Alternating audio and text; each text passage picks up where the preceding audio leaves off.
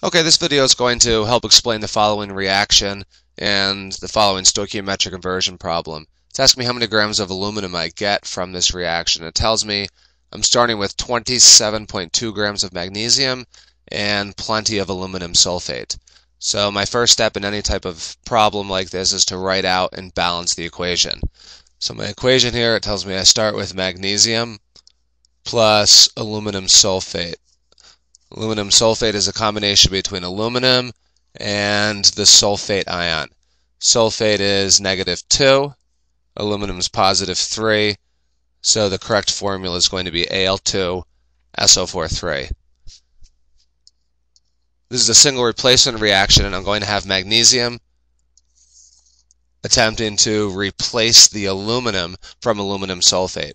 So to find out if this reaction will even take place, being a single replacement, I need to look at the activity series of the metals.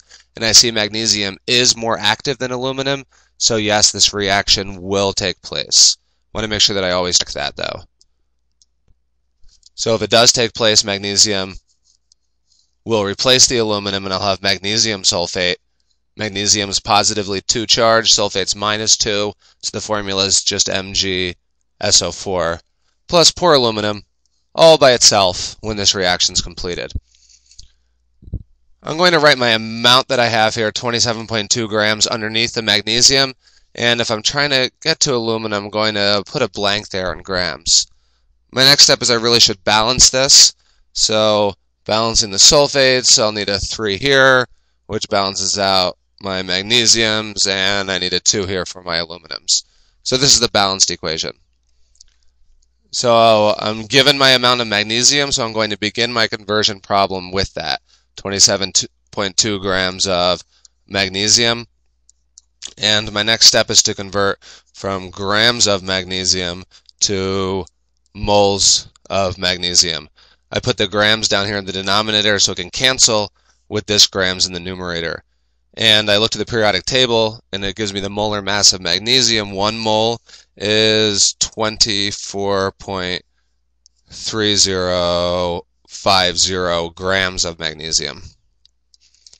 Now that I'm at moles of magnesium, I can convert from moles of magnesium to moles of my desired element, in this case, aluminum. And that's my stoichiometric ratio, my 3:2 ratio from the coefficients. The 3 goes with magnesium, the 2 goes with aluminum. The moles of magnesium cancel out, and right now I'm left with moles of aluminum. But the question asks me for grams of aluminum, so my next step is to convert from moles of aluminum to grams of aluminum, moles going in the denominator, so it can cancel with this mole in the numerator.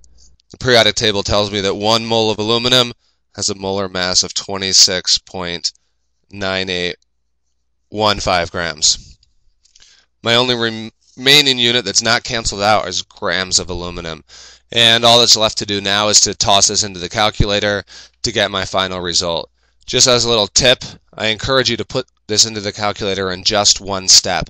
Keep all of your numerators together as follows. 27.2 times 2 times your 26.9815 divided by the denominators together in parentheses 24.3050 times 3.